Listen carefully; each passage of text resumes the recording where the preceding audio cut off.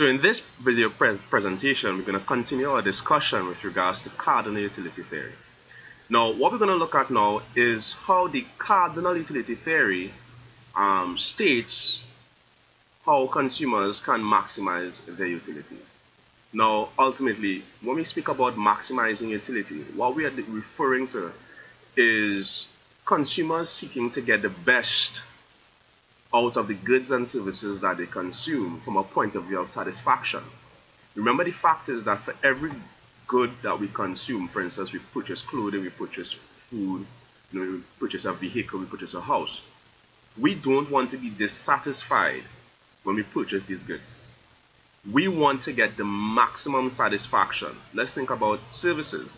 You go to a hotel, you go for a vacation, you go on a trip. These are services that you are consuming. When you go on a vacation, you don't want to be unhappy. So the fact is that every consumer that purchases goods or services, they do so in order to be satisfied. And nobody wants to be barely satisfied. Nobody wants to be fairly satisfied. Everybody would desire to get the maximum satisfaction from the goods and services that they consume, because ultimately, to acquire goods and services, it requires the resources that we have, which we know are scarce. So again, we in economics would desire to see how consumers go about maximizing therefore their satisfaction, that process.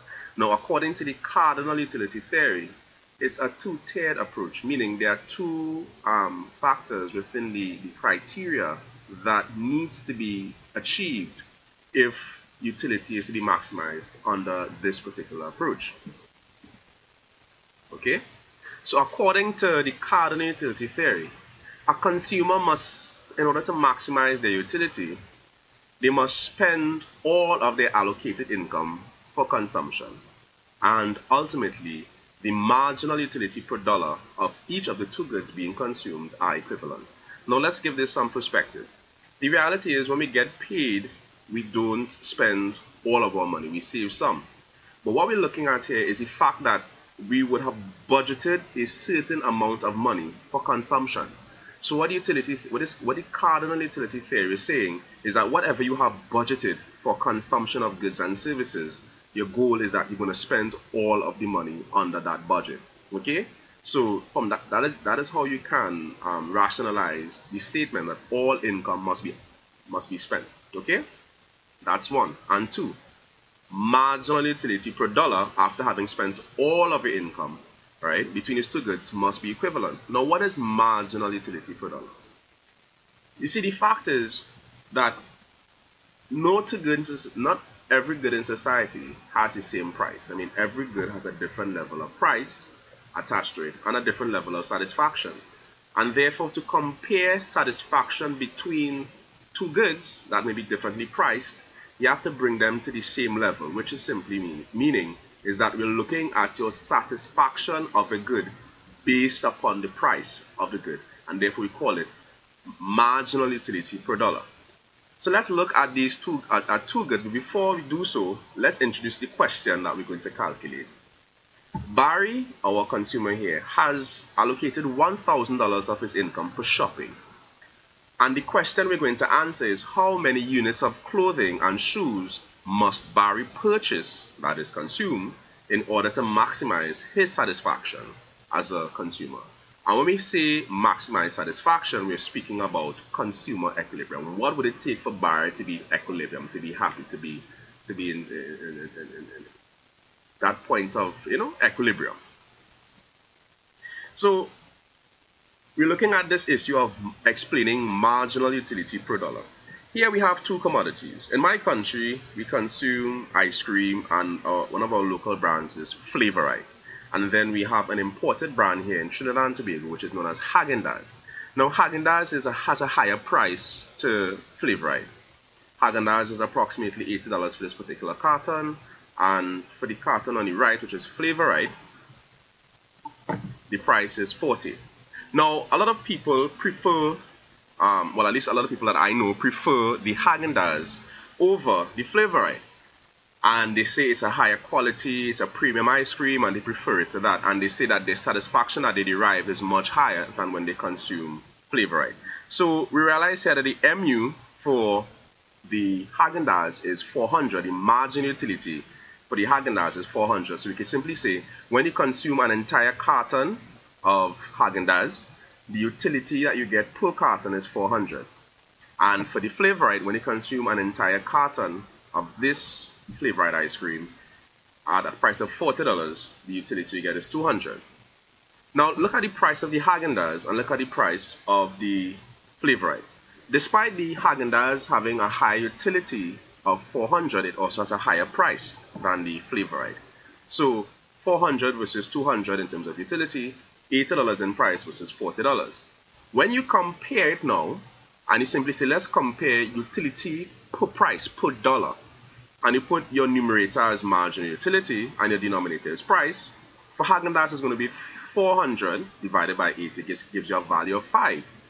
For the Flavor Right, it's going to be 200 as your numerator divided by price, 40, which gives you a value of 5.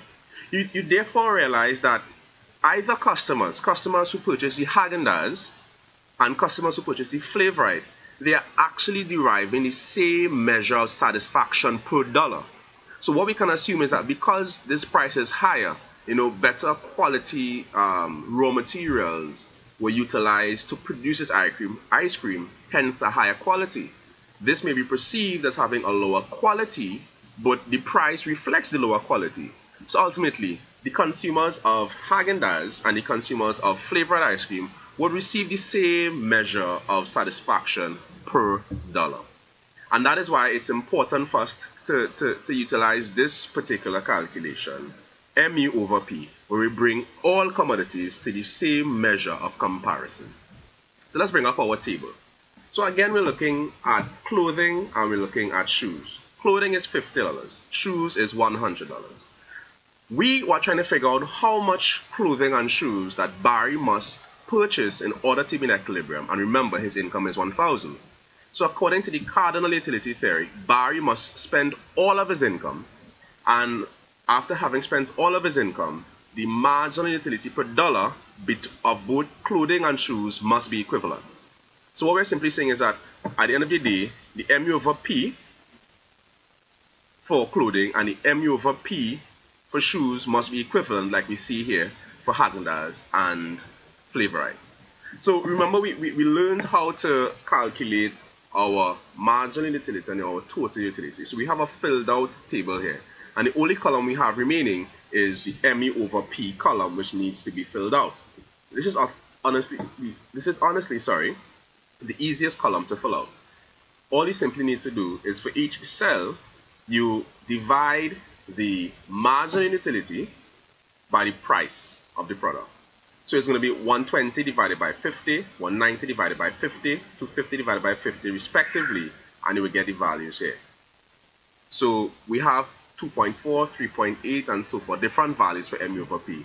And we do the same thing here for shoes. It's going to be 260 divided by 100, 380 divided by 100 and so forth. So you're going to have 2.6, 3.8, 4.2, 5.4 and so forth. So we have our MU over P column filled out for both products. So the two important columns for us here, with regards to calculating how many units of clothing and shoes is required for Barry to be in equilibrium, we have to look at our MU over P column for both commodities to figure out which quantities consumed have matching MU over P's for both products. We realize that with the highlighted rows. So we realize that when you consume 2 units of clothing, you get a MU over P of 3.8. When you consume 2 units of shoes, you get a MU over P of 3.8. When you consume 5 units of clothing, you get a MU over P of 6.8.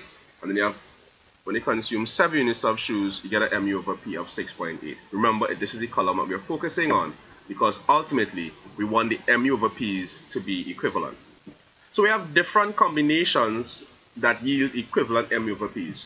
How will we know which one the consumer would consume? Would he have 2 units of clothing and 2 units of shoes? Would he choose 5 units of clothing and 7 units of shoes? Would he choose 14 units of clothing and 14 units of shoes? Would he choose the 10 units of clothing and 10 units of shoes, or 3 units of clothing and 10 units of shoes? What would he choose? Well, ultimately, we know Barry has $1,000. We know he cannot spend more than $1,000 because that's beyond his limit, and we know he will not spend less than $1,000 because he would not be spending all of his income according to the cardinal utility theory. That ultimately means whichever one of these combinations, all right, these highlighted combinations, add up to $1,000, the respective units that are consumed will be the units that give him equilibrium. So we simply, on this table here, we highlighted the combinations. So 2 units of clothing, 2 units of shoes, that's this particular row here. We have 3 units of clothing and 10 units of shoes, 3 units of clothing and 10 units of shoes, that's this particular row, and so forth. So this table here highlights all of the highlighted rows. We realize ultimately that there's one particular combination that gives us $1,000 spent, and that is 8 units of clothing at a price of $50, and then 6 units of shoes at a price of $100.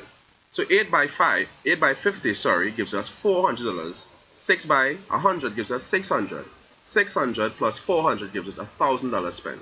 And therefore, Barry would be in equilibrium, or he would have maximized his utility between clothing and shoes when he purchased 8 units of clothing and 6 units of shoes.